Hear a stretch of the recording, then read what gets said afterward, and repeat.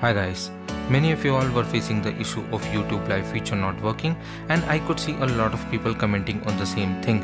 In today's video, I am going to show you how you can go live on YouTube using the ROG3 live feature.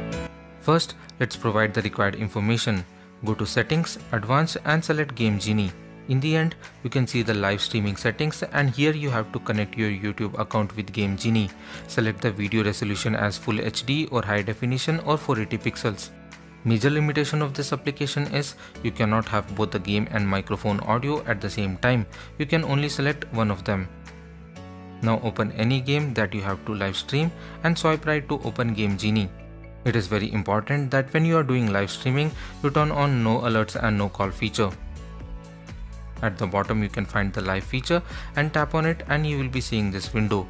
We can change a few settings here which we had set before, like changing the resolution and the audio source. By default you will be seeing the title of the stream with the name of the game and its description with some hashtags. If you want, you can change these. If you want to show your face, enable this and the front facing camera will be turned on. Once you are done with all these settings, tap on start and you will be seeing this message that everything on the screen will be recorded. It will take a few seconds here and I don't think you should be facing any problem. Once you are live, you will be seeing this icon and this can be moved to any part of the screen but only on the borders.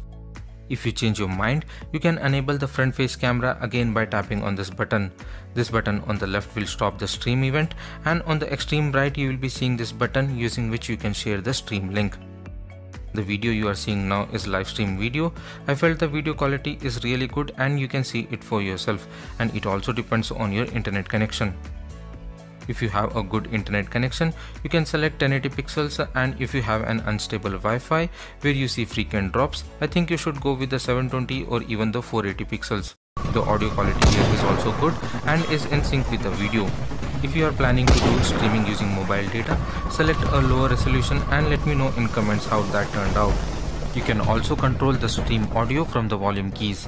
If you press the volume low key, you can hear the volume going low, and let me completely mute this. Now you will not be hearing the game audio. Good thing here is that the streaming is not limited to any game.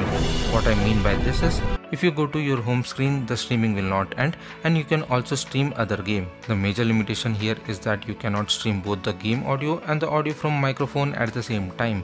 I'm looking for a workaround in this respect and soon I will let you know once I have any solution.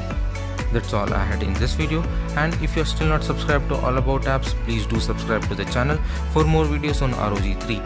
Thanks for watching and have a great day.